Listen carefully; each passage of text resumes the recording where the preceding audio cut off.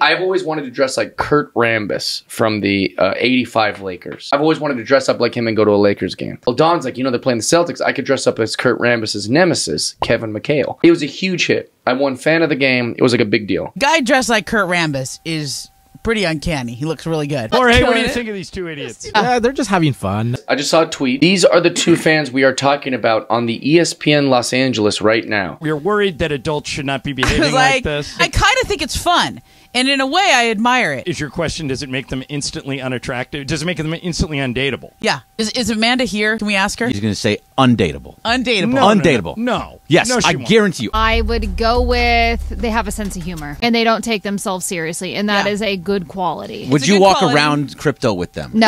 Yeah, okay, That's a see, different there it is. story. There it is. It was my favorite, I think my favorite game I've ever been to.